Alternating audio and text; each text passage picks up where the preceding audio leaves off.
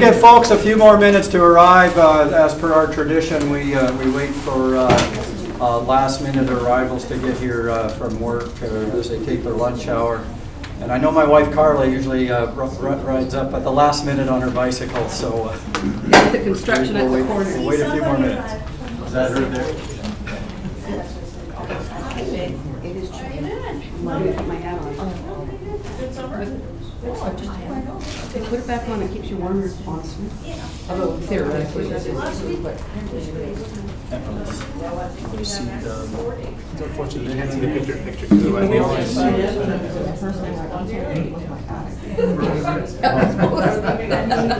I'm not going to put my hair on a cloud on top. And that's why I'm looking for a new hair cutter because things retired. No, today probably isn't a very good example. We don't want yeah. She wants to retire.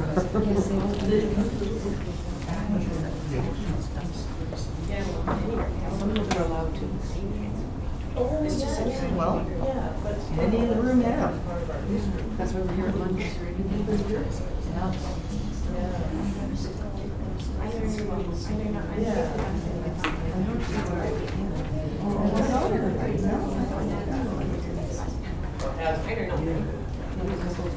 Well, Verna's here, so why don't we get started? Oh, and here's Carla as well, as predicted. Well, welcome everybody to the fall session of UNBC Northwest's public presentation series, aka our speaker series, aka the traveling roadshow of talented guests and residents of Terrace and the Northwest. I see a lot of familiar faces in the audience. Thank you so much to you regulars. I also see some new people, so we hope we'll see you again. Before we get into our topic of the day, I would just like to outline the schedule as we have laid out for you. There's a copy that you can take home and put up on your refrigerator if you like. Interestingly, this year we designed it all around the first volunteer, who was Rob Bryce, and wanted to talk about ghost towns as close to Halloween as possible. So everything was then offset by 2 weeks from there. But then we had the opportunity to entertain these folks. So we have another presentation a week from now. So there's one on the 7th today and another one on the 14th. So next week we're going to have one of our professors, Alex Lautensock, walking us through the REAP Manifesto. So Alex is a professor in the education program, but he also has degrees in biology and is an active environmentalist as well. So he'll be exploring what it might mean to have a positive vision of the future rather than just an apocalyptic one. So, and I'm really looking forward to that. After that, Rob Bryce with his ghost towns just a few days before Halloween. Then we're going to get off kilter because we'll miss the Wednesday that happens to be Remembrance Day, and we'll skip to November 18th for a film about Rachel Carson. And that'll be sort of not just a film viewing, but also a bit of a discussion session about the theme there, the power of one voice, the importance of women in mobilizing much of the activist community for social and environmental justice. Amy Klepetar and Matt Beadle will then be presenting a fun travelogue on November 25th, describing their essentially round-the-world tour on bicycle.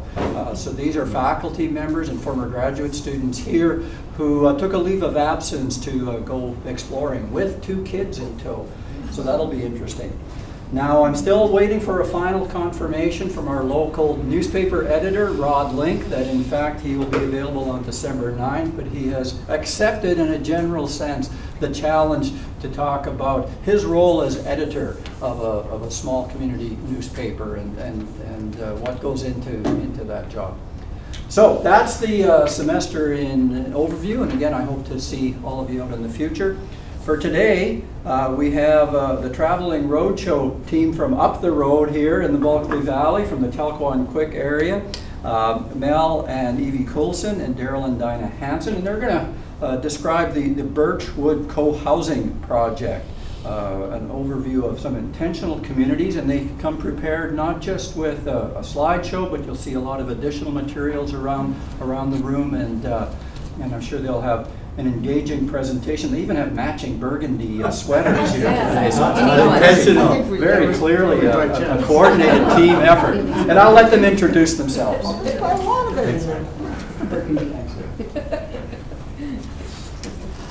Okay, so I'm the Daryl part of the foursome. Yes, thanks to UNBC for inviting us and hosting us today. That we tried hard to get a venue, and this is perfect. This is a perfect one. Yeah, and thanks for coming. I mean, we heard it was a lunch talk, but I don't see many lunches, so I don't know where the food is, but maybe we'll get to that later. So our talk today is co-housing. Is it for you? Kind of a strange title, maybe. We recognize that it may not be for everyone, but we think for some people it's really for them. So we're going to tell you something about co-housing in general, and Mel will lead off with that. Then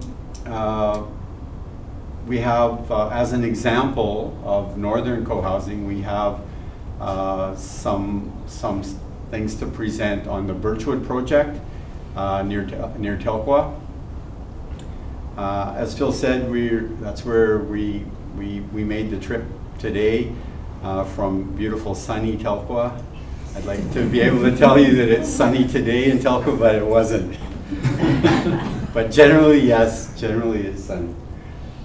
So then after I do go through a little bit of what Birchwood is going to be like, because there's nothing there quite yet, then Dinah will finish off with a bit on some of our values, some of our value discussions that we've had in committee, that some of them are in draft, but we feel that's an important part of our community, so there'll be a few slides on that as well.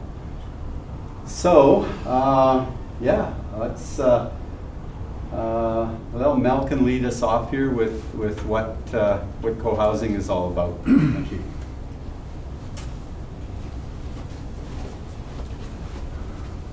Okay, thanks very much, Daryl. I'm the second part of this three-person tag team. And I've just got a short, maybe 6 slides, just to explain the co-housing principle, because some people will know about what co-housing is. There's probably other people who don't. They might confuse it with co-op housing, for instance. But co-housing is a relatively new concept in Canada, and I'll talk a little bit where it came from. And it is different from co-op housing in many ways. So let's get going.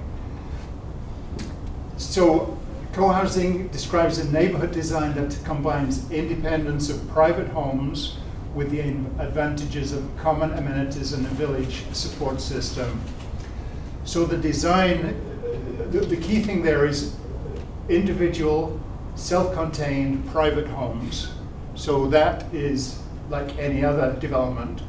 But then there's a strong emphasis on community. So generally you would have a larger site, and apart from your individual home, there are common amenities which everybody shares. And usually the main focus of the common amenities is something called a common house. So a community would typically have a 2,500 to 3,000 square foot common house. And in the common house, there would be a large kitchen and dining area where the whole community can have meals. There'd be a lounge area. There can be other areas such as office, laundry, art space, craft areas, kids' playroom. And this, of course, is available to everybody in the community. And then there are other outside common amenities such as gardens, greenhouse, possibly meditation space, workshop, storage areas for recreation equipment, this sort of thing. Basically, whatever the group that's in the community, what they decide to have. So we did a visioning session on ours, and for instance, we included things like an outdoor cooking area with a clay oven, a sauna, and a sweat lodge. root cellar, so people can come up with whatever they want. That's owned by everybody. So the typical ownership structure is that the homes are privately owned, and in our case, the one we're planning, it's on a bare land strata, so people actually own their lot. They own their lot and they own their house, and then the rest of the land is held in common by, so it's like a strata title arrangement. So we're describing it a closely knit neighborhood. The idea is to get back to the second bullet, the old traditional villages. Up to about the 1950s, people tended to live in smaller villages where they knew each other and there was a community spirit. Since then, we've sort of got away from that, where people are more individual. The idea of the knowing your neighbor, that sort of thing, has tended to slip by. So the idea is to get back to that village neighborhood type of development, like a traditional village, and people supporting each other. So you know your neighbors, you can support each other, and you can recreate together, you can have common meals in the common house, that sort of thing. New trend in housing, to put that into perspective, the idea grew in Denmark in the mid-1960s. It took a while to get it off the ground because they had trouble getting financing. I think the first houses there were built in 1973. But after that, it did take off, and there's something like 300 co-housing communities in Denmark. And in fact, the government were using it as a social housing model until quite recently. They actually they used to subsidize co-housing communities because they realized there was other benefits to the community in terms of reducing healthcare costs. For instance, if people are living in community and they're connected, they're much better health outcomes. There was a change in government, and the later government withdrew the subsidies, so there's no subsidies now. Okay, it came to North America, I think in '88, where an architect who happened to be studying, he was doing his graduate studies in Denmark when the movement began. He was interested in how it developed, and then he went back with his wife, also an architect, and they spent 13 months in Denmark, staying in different communities, co-housing communities. They came back to North America, they wrote a book about it, which was published in '88, and that sort of set the movement going in North America. And there are now about 130 co-housing communities in North America and 120 in development, approximately. It came to Canada in '93. The first one was in Victoria, Cardiff Place, and that was a condominium-style 17-unit, more like a multi-story co-housing. And since then, I think there are now 11 in Canada and something like 15 in development. And we're one that's in development. So, and again, we say new trend in housing is actually sort of rediscovering how people used to live, where they lived in community and people supported each other. So through co-housing, we build a better place to live, a place where we know our neighbors, a place where we can enjoy the rich sense of community and contribute to a more sustainable world. It's interesting, the sustainability aspect. The original founders of the co-housing movement in Denmark, and this was in the 60s, they already had this idea of building more sustainably, building smaller homes, more eco-sensitive design, and trying to cut down on the carbon footprint. And that's, you have a presentation about Rachel Carson. I think her book Silent Spring came out in '62. This is around 64, 65. These Danish pioneers were already on the same track. And that's remained a cornerstone of the co-housing movement, is that the people have tried to build very eco-sensitive type houses, and that's something that we're wanting to pursue too with passive solar design and things like that. So we say community is the key to sustainability, rather than individualism, where people want to live in 3,500 square foot homes and accumulate toys. We don't think that's the way to happiness. Co-housing system, there's social, economic, and environmental sustainability. In terms of social sustainability, the co-housing community is more or less self-contained. We have lots of facilities on hand, so you don't have to drive long distances for your other needs, entertainment needs, and so on. Typically we design aging place so that people can stay in the community as they get older, and that's such as having doors wide enough for wheelchairs, backing in for grab rails, that sort of thing. Something called universal design, where you're designing for the people as they age, or even if they have an accident. So that's kind of built into our design model. And as far as, and there is security too. People living close together, knowing their neighbors, you are living in a more secure environment. Economic is sharing of skills. When you're living in community, you can share skills, babysitting, doing people's books or whatever. So there's informal trading of skills. There is producing food on site, for instance, growing our own food, and quite a few ways in which you can be more economically sustainable. And then in environmental is what I mentioned about the houses that are designed. They're smaller, and they're smaller because everybody has access to the common house, so the common house in fact is like an extension of your individual dwelling. So typically co-housing units are about between 950 and 1,200 square feet. They're better than average insulation, such as passive solar design, even active solar design. We're wanting all the homes that we build to have at least to be wired for active solar.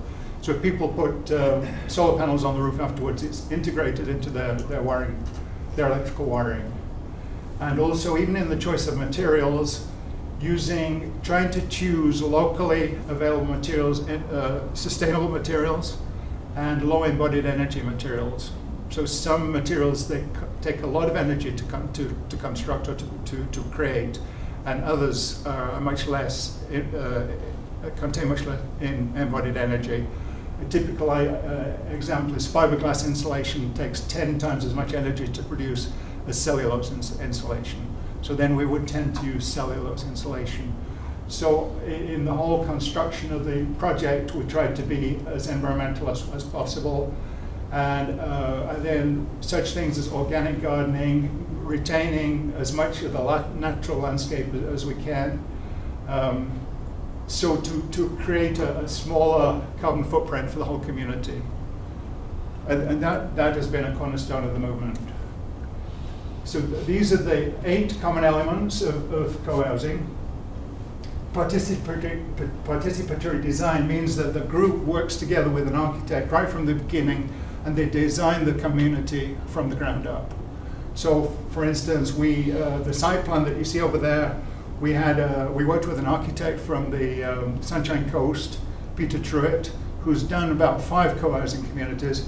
And over the course of a weekend, we brainstormed and tried to come up with a pleasing site plan. In fact, we created 2 variations and then finally honed down on this one, which we call the bipod. We're just in the process of setting up a participatory design workshop with a Telkwa architect for the common house. So everybody will have input into that. What would you like to see in the common house? How can we incorporate this within a certain budget? And can we make some rooms multi-purpose, for example? So the people living in the community, they design it the way they want it. Shared common facilities, I mentioned, the common house and the workshops, all that sort of thing. That's a main feature. Designed for community interaction. This is the way the community is designed, and there's a few points such as a centrally located common house, purposeful separation of the car. I think the Danish pioneers realized that the other thing that was breaking down community was the motor car, because people, they drive from their houses and they come back and into the garage, they go home. There's not a lot of room for interaction. So the early communities, they separated the car to the perimeter of the site. People had to walk into the community to their houses. So more chance of community interaction. Another simple thing is putting the active part of the house on the pedestrian side of the development, so that if you're in the kitchen looking out the window, you can see people going by. You're more likely to interact. Ideally, if you can see the common house, you can see activities taking place there, so you might be more inclined to join in. So it's things like that goes into the design to try and create and maintain that community. Collaborative decision making, there's no one in overall charge. Like everybody, it's a horizontal management system where everybody is involved, and we use a consensus model for making decisions. So we don't vote on things. It's you're drawing on the wisdom of the whole group to try and come up with solutions. And basically, consensus doesn't mean that you agree entirely with what's being decided, but you're not going to block it. So we have a system where it's a kind of a voting system, but it's basically, does everybody agree, or they're prepared to step aside and they're not going to block it. If one person blocks it, then the decision doesn't go ahead. And there are mechanisms for solving those blocks. Resident management, we look after the community ourselves through committees and maybe monthly meetings. Aging place design, I already mentioned, and environmental sustainability. Shared vision and values, this is what Dinah is going to talk about. A community gets on better if you have some commonality of values. And there can be such things as desire to live a more carbon neutral lifestyle, care for the environment, interest in the arts, an interest in maintaining continuing education, passing on knowledge to others. So various things like that. And Dinah's on a committee that are trying to hone in on these values and try to not just make them in mother statements, try to have some way of demonstrating that we're actually living up to those values. And then, so that's the last one there, shared vision and values. And so privacy, this often comes up. If you're living all cheek and jowl by each other, what about my privacy? We need community to live meaningful lives, but we also need times to be by ourselves, where we can recharge our batteries and so on. So we say that it tries to strike a balance between, because you have your individual private home, and that is your private side, and you have the common elements, but you just join into those common functions as you feel like it. You're not forced to attend common meals, for instance. So you can sort of make the choice to be how public you want to be and how private that you want to be. So we try to address that, and even amongst our group, most of us are also we're not super extroverts. So we are concerned that we can maintain that privacy, as well as being able to help each other. And then just a few places where you can get more information. This is the Canadian one. The Cohousing Association is the American overall one. Creekside's Commons, that's a community in Courtenay, BC, 35 units. Evie and I visited them earlier this spring. They have quite a good website with lots of information. And also Belfast Cohousing, that's one in the States, it's not Belfast Island. Good websites where you can get lots of basic information. And then there's books, and we have these books out here. Senior Cohousing Handbook. We're not necessarily a senior cohousing, we're a multi-generational community that we're building in Telkwa, because we think that better reflects the community, and there can be an exchange between younger and older families, a beneficial exchange. So Charles Durd, he's the fellow who sort of introduced it to North America. He's done something like 60 or 70 projects now He's won United Nations awards and various architectural awards. Is quite a brilliant guy. We brought him to Smithers twice during the course of developing these projects. And then this is I don't know if this is still in print, but this was another, I think these are Canadians, the co-housing handbook, which we have somewhere on display there. That's quite a good one. So that's my part of it. And we decided that we would take questions at the end rather than in between, so that we make sure we get through the presentation. So now it's Daryl's turn. Okay.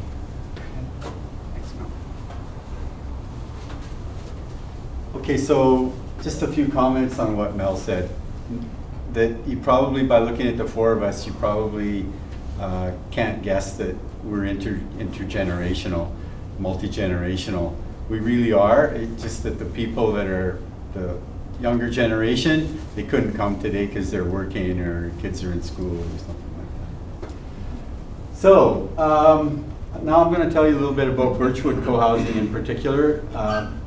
You've heard from Mel, there are lots of co-housing developments in British Columbia and North America. Not so many in other parts of Canada for some reason. Most of the Canadian ones are in British Columbia. And there aren't many in the north. So that is a particular, something particular to ours. We are aware of one other one north of, say, north of Nelson. There just aren't many in the north, and we're not sure why, but maybe there are some challenges that that are particular to this kind of development in northern climate. So this is a Wordle. If you're familiar with Wordles, what we did was we had a document that described our development, what we thought our development would look like, and you just input the document, word text, into a program, and it creates a visual of what you think is important in your whatever project you're working on. So the size of the lettering reflects how many times that word appears in the document. That's all. Oh. Okay. So we're going to go through this. We're going to explain what Birchwood is, what stage it's at, and what stages we hope it will get to. So this is what it's like right now. There's some bushed areas, not heavy, not big trees, but and then there's some open field area, and there is good views of three mountain ranges to the west, the south, and the north. So not much there right now. This is the same as the poster on the wall over there, just a bit bigger so you can see it better. This is a rendering that Evie did in watercolor. So we have the original that we're going to frame and hang in the common house once we get that built. You can see some of the common features, like the common house is here. The houses arranged in two kind of semicircular pattern with a big garden area and two large green spaces. We'll get to a little bit more on this when we get to a more of a drafted plan, but this will get you started. Okay, so the location and some of the features. There's a map coming up that shows where we are in Telkwa. In general, we're on a bench between Highway 16 and Tyee Lake Provincial Park. If you know the Telkwa area, there's a Google map coming up that will show that better. The site that we've chosen is about 10 acres, It's gently sloping. Some of it's open and then partly treed, lightly treed. Yeah, the mountain vistas to the 3 directions, and it has very good southerly exposure for passive and active solar. Those were all they were all criteria that you know, that we wanted in a site. So this is a view of some of the birch tree. Oops, sorry, wrong button. This is a view of some of the birch in a birch grove that's very close to where we are, and these little fun guys. It's one of the local residents, not in our group, but just a member of the community, has taken to walking this grove and taking little fungus and painting faces on them and then hanging them on the trees, and the kids, it's kind of like Fairy Island, I think, where you have those carved faces. But there's a lot of people like to go there with their kids and just walk and try and find the new faces that come up all the time. Okay, so here is the location map. This is Highway 16. So Smithers is up in this direction. And there is, and there's Tyee Lake and Tyee Lake Provincial Park, the campground. The cemetery, if you know that, it's at the north end. So this 10 acres here that will be where the development will be is at the south end of a 72-acre parcel that maybe someday, like it could have other co-housing developments, maybe one up at this end or one in here somewhere. That's long-term plan for this area, but right now we want to develop this 10 acres down here. So this is a bit not quite as aesthetic as Evie's, but does shows some of the contours and the same basic development outline as Evie's had. There's access here. Oops, that button is pretty small. So, like Mel said, one of the principles of co-housing is it's a pedestrian development, because we feel that if people are walking in the community, it's a friendlier place to be. It's a safer place to be for children. So generally in our development, people park here and here, and then access their houses on these lots by walking.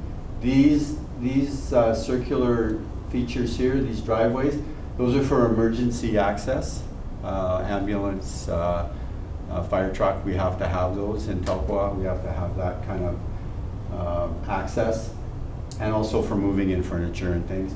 But there's a block here and a block here, removable, so that you can't drive in there on a daily basis. So I mentioned earlier, there is, like, some people have told us that, well, in the north, like maybe in the winter, walking in your community might not be quite that desirable, and some people can't walk. So what are you going to do about that?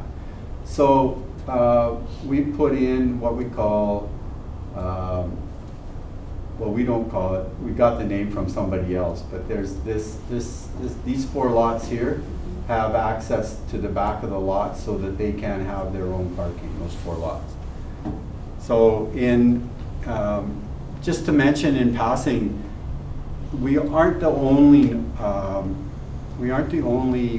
co-housing that's going to be built that has a winter. I mean, there's the ones on Vancouver Island, okay, they don't have much winter, but there's one in Lafayette, Colorado, they have pretty serious winter there. The one that Mel mentioned in Maine, in Belfast, at Belfast, they have serious winter there. And we asked people, you know, like, how do people feel about walking in the community in the winter? And they said, oh, well, it's not a problem. So, but we still think this garage row idea is good, because we want the community to be accessible for everybody. So that was our. We added that later after many go-rounds. Just that it would be a desirable thing to have. So just a few other things to point out. These lots are 400 square meters, so not very big lots. The lots themselves are about 20% of the entire 10 acres, and we have two what we call protected areas. It's really not meant to be parks per se, but they're not developed. There's no land clearing. There's no tree removal. That's this area here and this area over here. So we've called those no development, and they comprise 15% of our 10 acres. Yeah, common house is here. There's a workshop here and canoe and bike storage. There's a recycle shed here for the whole, like a covered recycle for different types of recycling for the whole community. Children's playground. Well, the garden area for sure, garden area and orchard area for sure. And then it's called a fire flow pond on this map, but you could also call it a water feature. I mean, we do need, in Telkwa, we need a certain amount of water for fire protection that's local. So one of our intentions for sustainability and is to gather water from the roofs and from impermeable surfaces and direct that into this fire flow pond that we can use as a water feature close to the common house. Did I miss anything? No, but we want to make sure there's time for questions. Yeah, we're working on it. Okay. Yeah, so I think that's about the salient features on that. So house designs, what we did, we are selling lots only. Some co-housings develop everything. They develop the housing units as well. We're only developing lots, so your people that buy lots can design and have their own homes built. But we also did. We have some restrictions. The maximum size, the maximum floor area is 1,500 square feet, and can't be more than 2 stories. And what we did was we worked with an architect to create 2 passive solar house designs, so that if people choose one of these 2 designs, there's some potential for cost savings. So this is one that we call the Tai. It's a 1-story, 2-bedroom. It's 1,000 square feet of living space. It's about 1,200 square feet total footprint. And then the other one, the Babine, it's the 2-story, 3-bedroom. Both the same footprint as the Tai, but on 1.5 stories. So this is a bit of a summary. There are 20 Bearland Strata lots. So I don't know if people know about Bearland Strata, but that's legally how they're. That's how you have your own house and your own lot, but you own commonly the rest of the property. There's the lot size. 15% of the land protected from development, like I said. And then the amenities that I think we've covered, I covered in the map. Pedestrian-oriented design, that's the walking from your garage except for the 4 units. And then some things that Mel already covered. An important thing is that because we're doing the development ourselves, we sell the lots at cost. There's no developer profit in these lots. Okay? So whatever it costs to develop, that's how we determine the price. So a bit on the financial and legal.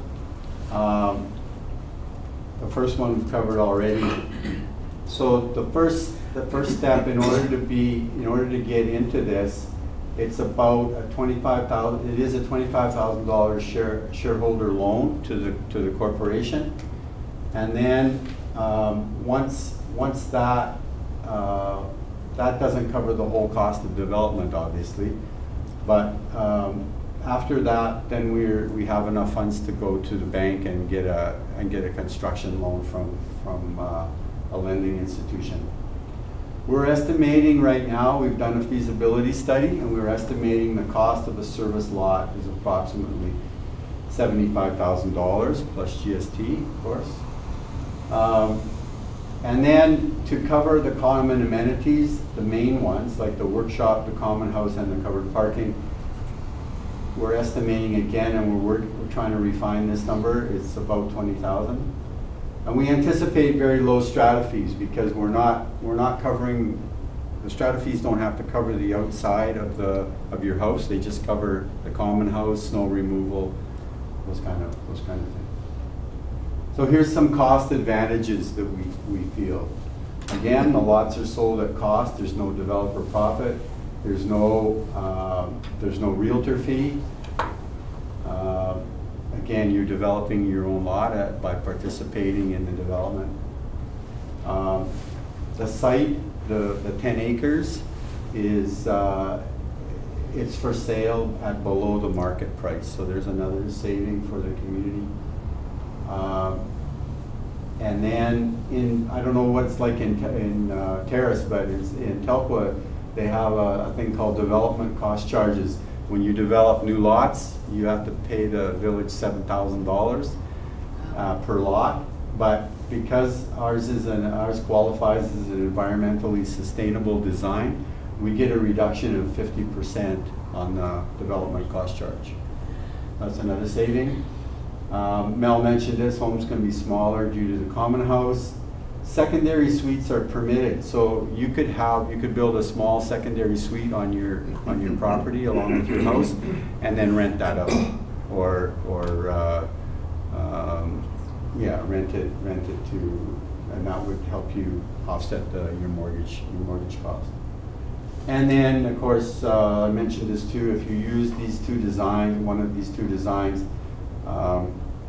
there's opportunity to reduce your design and construction, your soft cost and your construction cost. So here are our next steps. We received a CMHC grant of $10,000, so we're designing and costing our common house. Next, we have to submit a development plan to the village of Telkwa. We have very good zoning for this property, so that should be no problem. It's very flexible, the zoning for that particular piece of land. Continued outreach, and that's why we're here. We need 14 lots committed to get the construction loan to finance the development. And then we would set up a development corporation to do the construction, and then negotiate the loan, subdivide, and install services. So if we get to 14 people this winter, we could start breaking ground next year. Okay, this is Dinah's turn now. Can you manage that, please? Can I manage it? Yeah. Yeah, I can. I can step out of the way though. Okay. So the introverts took up most of the speaking time. So the extrovert's going to talk really, really quickly. First of all, they hadn't mentioned the zoning. The Telkwa Village has established this as a very generous zoning category. So small businesses are allowed it in your home. It's you could have anything, a pub, a craft store, anything you wished. Secondly, I'm going to go really fast through this because I think it's important that we have a chance to answer your questions. So just to let you know that we do have a really fine website, www.birchwoodcohousing.com. And you can find the information about our membership, about the values and so forth. So please feel free to check that out. You can see our relatively current group, although we've had several other young families approaching us through the website and other media, and are very interested in what we could offer. So the membership, that too is established by committee, as all decision-making is done. And the group determined that we would have 3 levels. I'll go over them very quickly. Prospective, associate, and equity. For the details, do look at the website. But basically, prospective members don't have to pay anything. They can attend meetings, they can join discussion, they can pair up with somebody. We urge them to do lots of reading, to learn about co-housing in general and Birchwood Cohousing specifically. And as I mentioned, there's no charge for that. To become an associate member, then we urge them to attend 5 meetings if possible, unless they live remotely, in which case we do lots of phone and email correspondence with them. They, of course, can have input into the design and community processes, which is a real benefit to coming in early. They can contribute to all decisions that are made except financial, and they have access to all our correspondence, all our minutes through Dropbox. The non-locals, as I mentioned, they can become associate members by doing many of these things at a distance. And then by paying a $50 membership to join the Bulkley Valley Cohousing Society, they become an associate member. The 3rd level is equity. Those are the people who are really committed to the success of this project. They have all the rights of an associate member, plus they can vote on financial issues. At this time, those of us who are equity members have made a $3,000 commitment. We've also received grants from a local a foundation in Smithers who really believes in what our co-housing project is about, and she has contributed $13,000 to move the process along. So the Values Committee, once again, getting together, talking about what do we want this community to look and feel like. One of our members said, I want to be able to see the stars at night. So we said, there's a possible solution to that. You build your lighting down along your walkway instead of overhead. Issues of quiet and peace and tranquility are really important to members. So we looked at how can we make that physical environment fit the values of the people of this group. And we looked at issues. You can see the whole list here, and we can even put it on the website so that you could see it in detail. Responsible pet ownership seems like a small issue. It can be an enormous issue. And if we've talked about this ahead of time, talked about what matters to our group, then we can create, quote, bylaws so that controversial and contentious issues are avoided, rather than dealing with them afterwards. And we think that's a really important part of discussing the values of our group. Do you want to Next one? Yes. Lifestyle, ambulance, safety and security. Okay, and then our next values that we looked at were social environment. Mel already covered the issue between the balance between privacy and community. Lifelong learning, as all of you are devoted to, or you wouldn't be here. Appreciation of others, inclusiveness. Although we don't have a lot of ethnic or racial diversity in our group, we certainly hope to have a cross-section of ages, and we do have a cross-section of, for example, religious values, which I think really shows our inclusivity.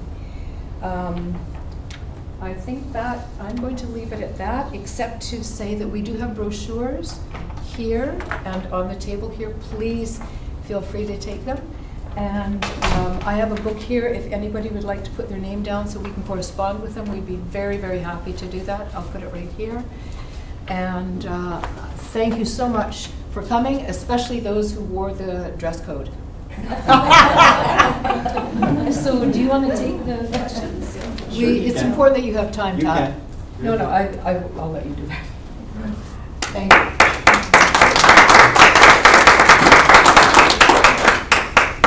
Okay, so here's the motley crew. Well, maybe I should move over here. It gives me heck if I don't stand in this particular spot here. Yeah, go ahead. So does somebody own the 70 acres? Yeah, actually, the 70 acres is owned by somebody, and that would be Dinah and I. Okay, yeah, I just wondered how that would be. Yeah, that's how we So can you just- protect how the Yeah. whole thing gets Okay. developed. Yeah. The plan of the community is kind of square. I guess that's to suit the lot shape and central features. Is there any other requirement for a similar co-housing development? Does it need to be more square? Can it be rectangular, short side, long? You know what I mean? Right. So co-housing developments, they vary quite a bit. If you research the internet, for instance, you'll find a lot are urban. There's a lot of urban co-housing developments, condos, that kind of thing. There's a few in Vancouver, Burnaby, but the ones that are closest to us that I've found are Roberts Creek on the Sunshine Coast, the one at Courtney Comox, Creekside that Mel mentioned. And maybe the one in Lafayette, Colorado. They're very rural. Lots of gardening associated with them. But as far as the layout goes, it just I don't know. There's lots of different layouts. You know, like it can be almost anything. It just depends on what land you've got to work with, and more than any other factor, I would say. Yeah. I'm not clear how it differs from co-op housing, so what's the exact difference? It sounds Well, so much like Mel had a slide, but it had so much rating on it, we had to take it out. So in co-op housing, you don't actually own Okay. your house, you own shares. Okay. And that gives you the right to occupy the house. You can't just sell the house, it was the corporation, cooperative, they sort of decide who lives there. It's gone out of favor right now because it came in as a way of promoting affordable housing. So there was government subsidies, and then it made sense. Now there are no government subsidies.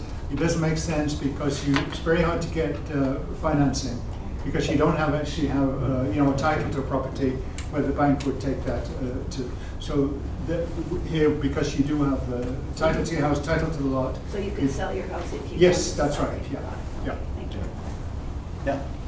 How close are you to the 14 houses? How close are we to the 14 committed? Mm-hmm. We think, I mean, some of the commitments are a little bit fuzzy, but we think we have 8 committed. And there are a couple of others that are close to being committed. So you might say we have 10. We got 17 in the group altogether. Yeah. Is that, yeah? So, let's see, how do I want to say this? So if you had some sort of nursing or a nurse living there or whatever who can maybe help the older folks, does the province recognize, does BC recognize anything like that could, perhaps help with health costs or? Yeah. I don't know exactly how I I want to don't say think that. the province does. It's actually a very good point because one thing we didn't mention, often the communities have guest rooms. And that idea of that is that you don't need an extra bedroom in your house because if somebody's visiting, you can put them up. Often the guest rooms are in the common house, but they can be separate. So there's a place for them to stay. In some cases, those guest rooms can be used for a living caregiver. So then they're right on the site, and so it enables you to stay in the community until you really have to go to hospital, sort of thing. So, but there is no, and it makes a big impact on healthcare costs, but there's no recognition of that by the provincial government in the way of subsidies or anything, which is a pity. For our particular development, we have 2 nurses from Edmonton that are looking at relocating to the Bulkley Valley. So we're really encouraging them. And Jeannie is a nurse, and Heather is a senior, yeah. looking up to senior. Yeah, Jeannie's a nurse, and Heather, she worked at the Bulkley Lodge, so she knows about working with seniors. So are you saying maybe maybe people who are doing these things kind of would form an advocacy group later on, or? It could be, yeah. I mean, the group can do anything it wants, right? That's the beauty of this kind of group. You set how you want to live, and you design everything. What the site looks like, what the houses look like, everything. You make all those decisions. Thank you. Yeah, and one of our society, one of the provisions in the what do you call it, the initial purpose of the society is to promote co-housing. So we want to develop this project, but we also want to promote co-housing in the north, and something like that would be something that the society could work on. Yep. And I'm not sure if you've mentioned it, maybe you already have. How much is an estimated cost for such maybe a 1-bedroom tie housing? Okay, so we are getting. So I didn't mention it. Right, we didn't mention it. So the best estimate I can give you right now is $160 a square foot, which is kind of not a very useful number in some ways. If you build something smaller than one of those designs, you know, probably actually the Babine is cheaper per square foot than the Tai because it's on 2 floors and the foundation is smaller. But in some ways you could set your own budget. Like there is no minimum size here. You could build a 700 square foot house or even smaller if you wanted to. Yeah, there is no minimum house size. There's a maximum of 1,500 square feet, but no minimum. We had set a minimum, and then a young fellow came in and he said, well, I want to build a tiny house. And we said, okay. We take away the minimum. Yeah, so often things are in flux simply because people are bringing new ideas, people do more research, they find out something works better, or certain people have certain interests or economic restraints, whatever. And we say, yeah, we want to make this work for people. How can we make it work for everybody? And some people build their own house. We have some contractors in the group.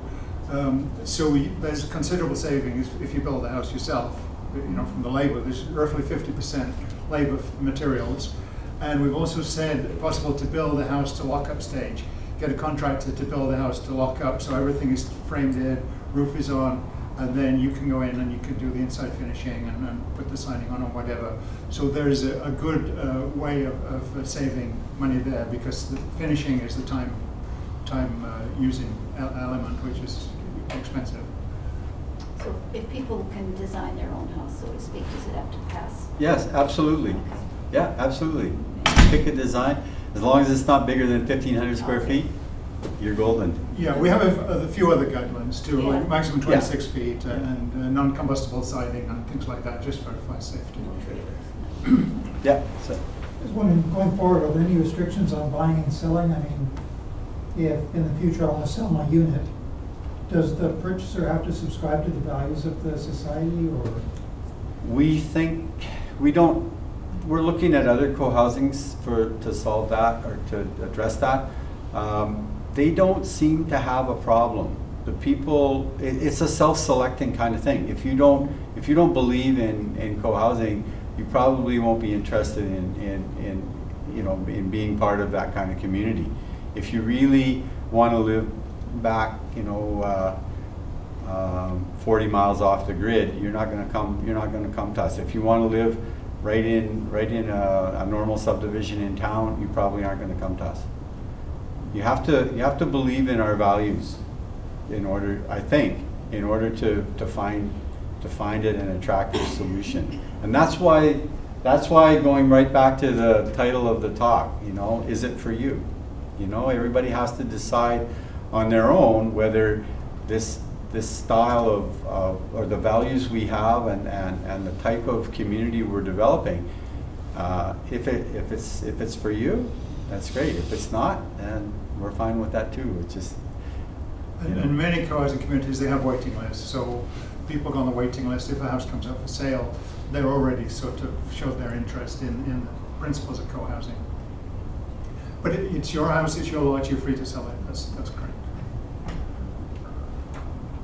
So when you sell it, you sell your own lot, your own home, and your equal share of all the common assets. Yeah, so you're entitled to the You're entitled to all of that, Yeah. exactly. So in essence, this gives each family, we can build 20 units, a half an acre of title, right? 1/5 of an acre for the home lot, and 4/5 of an acre per unit of the commonly held assets. We should probably close off Yeah. the discussion there. Yeah. Please join me in thanking our guests with their innovative sharing ideas. And I'm sure they'll stick around for one-on-one conversations if you'd like a little more information. And So thank you thank you very for much taking your for time. joining us. You're welcome.